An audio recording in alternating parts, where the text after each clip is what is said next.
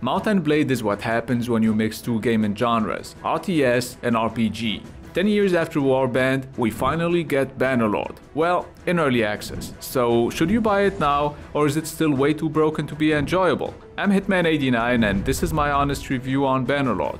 Without further ado, we're gonna start with the graphics. This is what the game looks like when it's maxed out, at least on my PC. But for this review, I used a mix of high, medium and low settings. We'll talk about the frame rate in a second, but if you have a shitty PC, then you probably wanna know what the game looks like on very low, so take a look.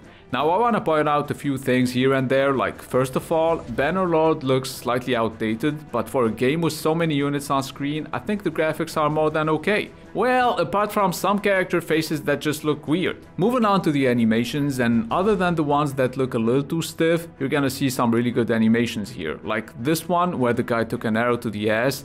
Oh, and there's also the animation where somebody falls off their horse. It's pretty impressive. Almost as impressive as my shitty aim. By the way, this is probably my luckiest shot so far. But hey, you guys don't give a fuck, right? So let's get back to the review and let's talk about performance. Because optimization wise, things are not looking good. Unless you have a super high-end PC, you're gonna have to deal with the shitty frame rate, especially in siege battles. Oh, and by the way, I tried playing on very low, but the performance gain wasn't nearly worth playing with these horrible graphics, so I switched back to a mix of low, medium and high settings, since the game still ran about the same. And I know some guy with his fucking i9 and his RTX 2080 Ti is gonna tell me, "Boy, I don't know what you're talking about, the game runs just fine." But for real, if you have an average PC, the game is gonna run like shit.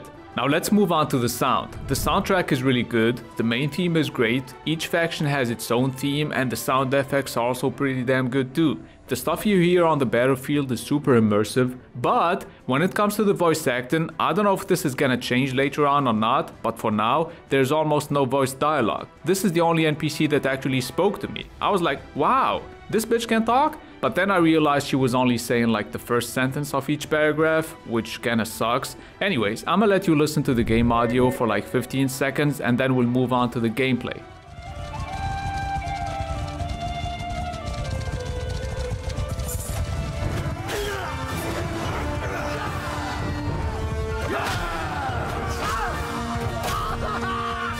Before I reveal that information to you, I need to know more about your intentions.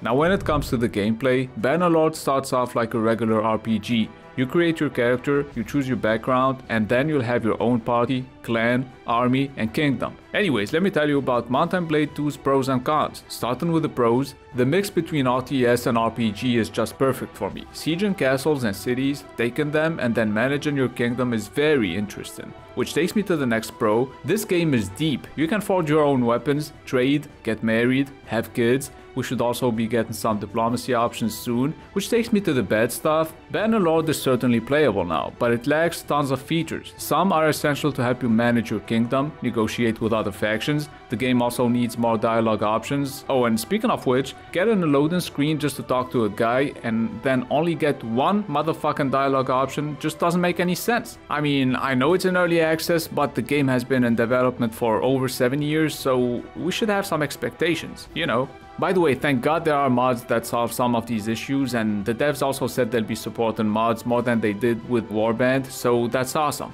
Alright, let's go back to the bad stuff now. Range combat is great, but melee doesn't feel right. You don't feel the impact of your blows. There is a dismemberment mod which makes things better. I mean, I'm Arab, so if I can't behead people in a medieval game, the fuck am I supposed to do? Oh, and another thing I don't like that much about the game is the AI. It needs some work, and there's a lot of stuff that doesn't make any sense. Like trying to convince an enemy to make peace by offering them money even though you're much stronger than them. There's also a quest where you have to sell mercenaries to another lord. Sometimes you find an enemy general with like a couple of units, and instead of instantly accepting your offer, you still have to convince them to buy your mercenaries no matter how bad they actually need them. It's just an example, but trust me, on this game you'll find tons of things that don't make any sense. Last but not least, some quests are very annoying. The first one that's gonna annoy you is probably the quest where you have to find 10 nobles. Spending a couple of hours looking for people is not really enjoyable. There are also quests that don't make any sense, especially when you have a good amount of money. Why would you risk your reputation and, upset some people for like 1k when you already have a million? Apart from that, quests are super repetitive. We'll probably get some new ones soon, but that's how things are right now, so I thought I'd let you know. Now when it comes to multiplayer, I've only played it a couple of times, mostly because I couldn't find that many people online and I just didn't feel like spending the whole day looking for a game. So if for some reason you're mostly interested in the game for its multiplayer, don't say I didn't warn you. Anyways, I've talked about the pros and cons and I think I said everything I wanted to say about the gameplay, so let's move on to the replayability. I know a lot of you guys will have multiple campaigns at once, some other people will focus on one campaign at a time and then start over several times, but only a tiny fraction of those players will actually play multiplayer, so it takes an eternity to find a Siege game. But this game is designed to last for years. Mod support is a great way to encourage the community to keep on improving the game and adding content to it, so it's very replayable. And when it comes to the fun factor, Bannerlord is super addictive. You wanna jump in, play for 10 minutes and then jump out? Yeah, that's not gonna happen. I tried to do that and I found myself still playing after a couple of hours even though I was supposed to get some shit done. For real, no matter how broken and unpolished it is right now, it's still extremely fun to play. Now the game is gonna cost you $50 in early access, and that's not cheap, but the devs have been releasing a patch almost every single day. That's probably gonna slow down in the near future, but right now they're doing their best to fix the most important issues. So if you're a huge Mount & Blade fan, you're gonna get your money's worth. But if you're not a fan, then maybe wait for a sale or something and try to get the early access version for like $35. Because in my opinion, that's the perfect price for Bannerlord in its current state.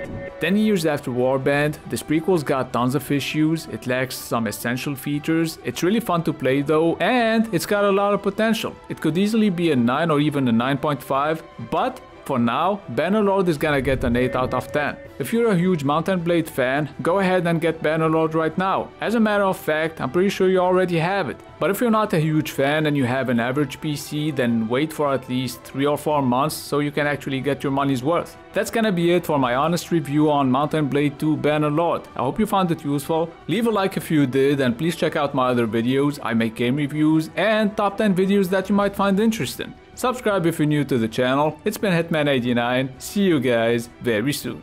Girls doing lines like a barcode, black and white keys moving bass by the carload. Everything I push is fucking dope. Narcos.